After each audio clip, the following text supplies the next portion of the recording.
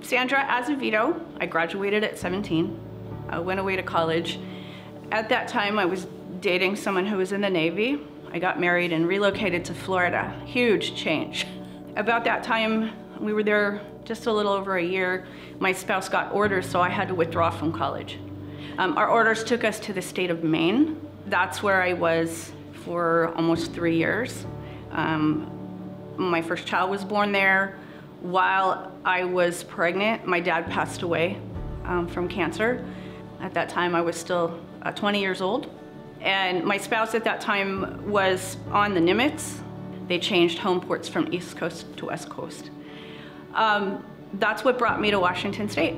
Our first year or so of being here, our marriage fell apart. I went through a divorce. I wound up being a single parent for quite a while. I wandered through a wild stage, as I could call it. It was short-lived, a year or two, and I just realized, you know, God had calling on my life and my heart, and I didn't care for the drinking. I smoked for a while, so I gave it up.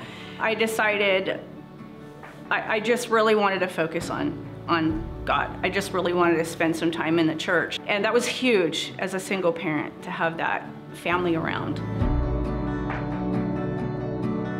I had a policy of not wanting to date, really, especially not Navy, until I met my husband. We dated for about a year and we married. In the past 2 years, 2018, I was diagnosed with breast cancer. It had spread to the lymph nodes. This was in December of 2018. I had surgery and they took lymph nodes and did find it. Chemotherapy, radiation, and a whole lot of support from the True Grace community. I'll tell you what, we all need each other. People have been there for me. I want to be there for them. The cancer journey, the whole way, I really felt held. God constantly kept me reminded that I was not going through this by myself.